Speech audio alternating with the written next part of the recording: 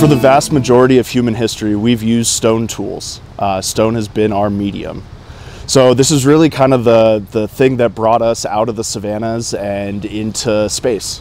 I mean, you could really tie space travel to the first time someone broke apart a piece of stone. Obsidian will cut through leather.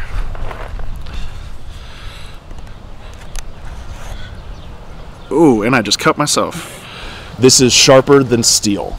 It's not as strong as steel. It won't hold up to a beating like steel will, but the edge on it is actually sharper than surgical steel. Optometrists use it because it doesn't leave as coarse a scar, and it actually heals a lot faster because the edge is actually at a micron level. And what I'm doing with the edges is called abrading. And you want to do this to remove any flakes that are on there kind of softly, precariously. You want a nice hard surface so when I hit it, the force travels into the rock and doesn't just blow up the edge. So that was a pretty good one. Did exactly what I wanted it to do. So I hit it right on the edge, right here. And that force traveled all the way up and actually left the piece. It's pretty basic. It's just a wooden dowel. You could use a broom handle or something. A hollow piece of copper. It's probably about 1/8 of an inch thick, filled with lead, and then hammered on. So again, it did what I wanted it to do, but I hit it so hard that it actually broke the flake in half.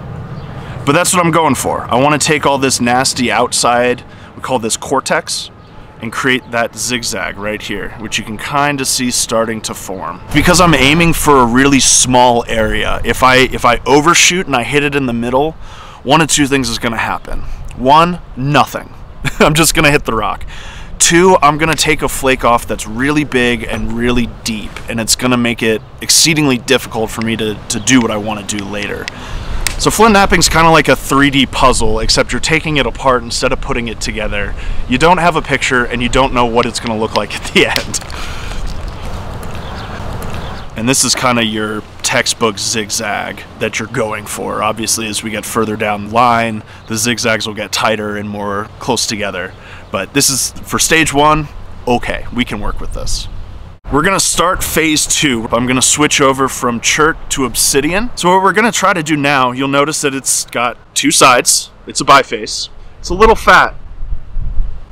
We're gonna wanna thin that out. But luckily there is a decent midline that we can shoot flakes off of from there.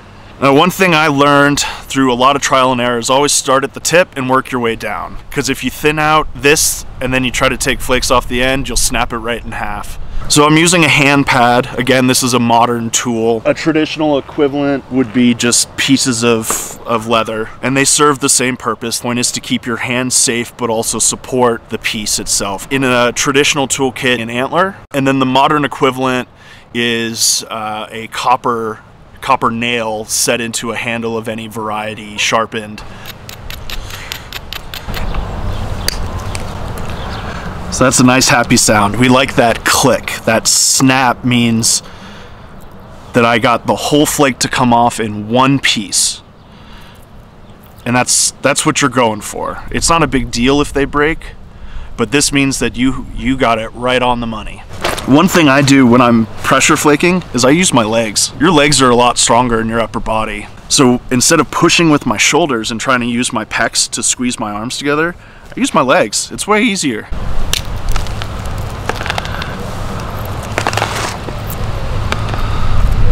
So you can see that these flakes are traveling nice and far into the piece, and I'm starting to thin it out a little bit.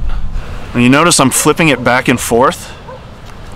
That's so I can keep the zigzag line, because if I take all flakes from this side, this midline will start drifting this way. But if I flip it back and forth like that, I get my zigzag.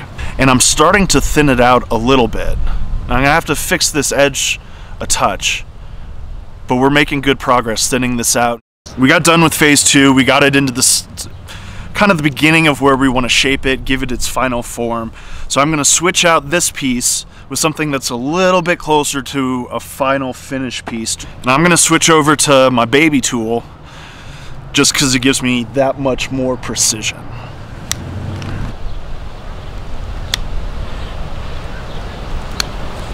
But because it's copper and it's very soft, and I bent it, I broke it.